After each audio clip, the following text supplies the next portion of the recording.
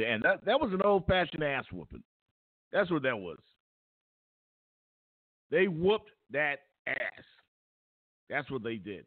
And shout out to all my Steeler fans out there. I feel bad for y'all because that was just a hapless effort.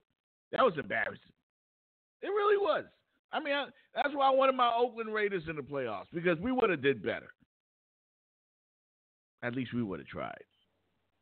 You know. But the fact of the matter is, New England Patriots are greater than the Boston Celtics ever were. The Celtic teams of the 60s, they'd won 8, 9, 10, 11 championships?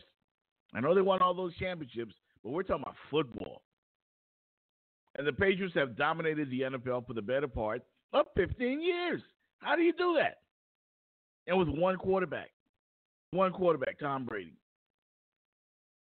And, because of the Tuck Rule game, I've complained about how much I hate the Patriots with all my heart and soul. I hate them. I don't like Donnie Wahlberg. I don't like the Boston Bruins. I don't like the Red Sox. I don't like Bon Jovi.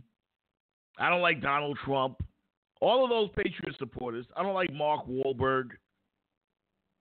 But all they do is win. All the Patriots do is win. And you could take away their best players. They find these journeyman guys.